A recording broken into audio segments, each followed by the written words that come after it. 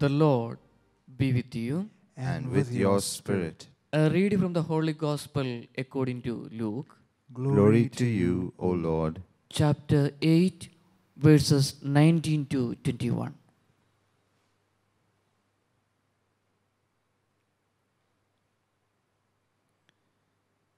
Then his mother and his brothers came to him, but were unable to join him because of the crowd.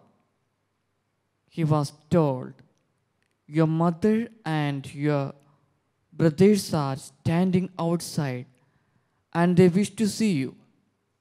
He said to them in reply, "My mother and my brothers are those who hear the word of God and act on it." The Gospel of the Lord. Praise to you, Lord Jesus Christ. Dear brothers and sisters in Jesus Christ,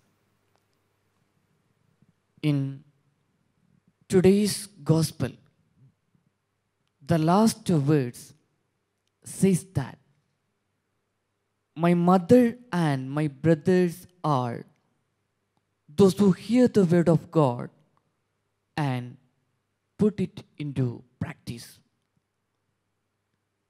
As you all know, the disciples of Jesus Christ have a deeper relationship with Jesus than that of blood relationship or family ties.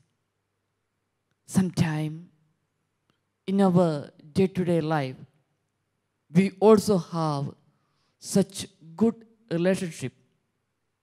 Let us thank God. The one who listens to God's word and lives according to it is really Jesus' mother, brother, or sister. Saint Bede says that when we hear the word of God and obey it, we become Jesus' mother by bringing him forth into the world through our words and actions.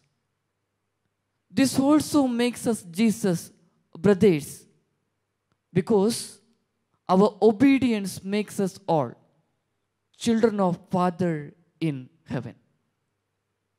Dear brothers and sisters in Jesus Christ, the criterion for a relationship is listening to God's word and, like Mother Mary, being always attuned and ready to surrender one's will God. On this altar, let us thank God for our lives, especially when we are so close to God.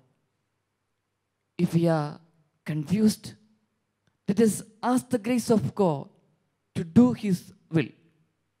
Here are some practical rules for discerning God's will. Pray, pray, pray.